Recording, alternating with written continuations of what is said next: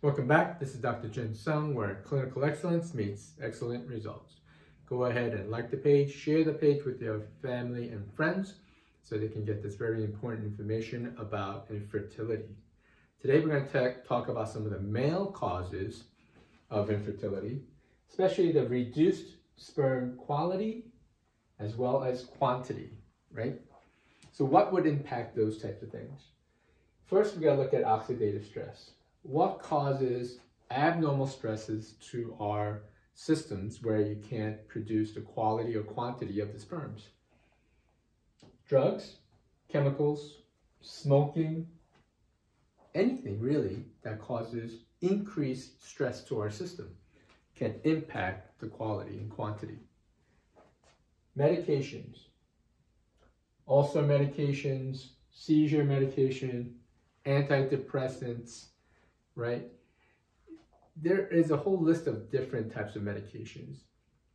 What it really means is that medications used in excessive amounts or in combination of multiple medications can reduce the quality and quantity of sperm production. Infection. Sometimes people have prostatitis, inflammation of the prostate, or they have a urinary tract infection that was not taken care of, or they might have a STD, which is not taken care of. So when you have issues with the prostate, infection can certainly play a part in the quantity and quality of the sperm. Autoimmune disease.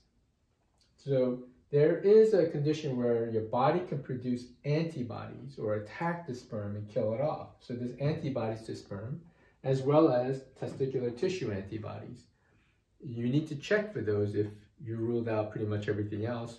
Do we have an autoimmune condition that's affecting the production of sperm? Endocrine disorders, which affect LH, FSH, testosterone, right? When men get overweight and they gain a lot of central adiposity, right, around the waist, their belly fat will start to convert testosterone to estrogen, right? It's aromatizing testosterone to estrogens. So they become more female-like. If that happens, you're going to impact sperm production, right? So endocrine disorders can be related to just the fact that you're obese, right? It's very important to address those metabolic factors. Things like diabetes and so forth can also do that. And then you have red blood cell disorders, sickle cell anemia, hemochromatosis.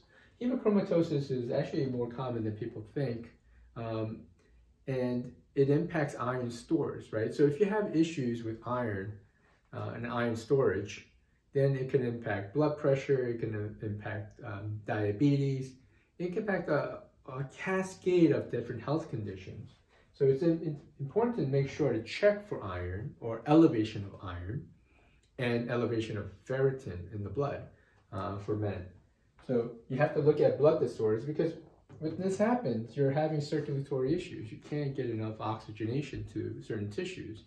So when we look at the overall picture, you got to look at stress, medication, infections, possible autoimmune disease, endocrine issues, and then oxygen carrying capacity.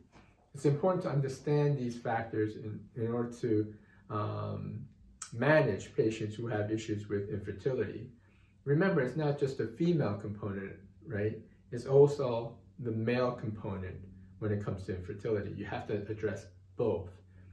Don't just blame it on the female portion. So take a good look. My name is Dr. Jin Sung, where clinical excellence meets excellent results. So we'll see you guys next week on the healthy side.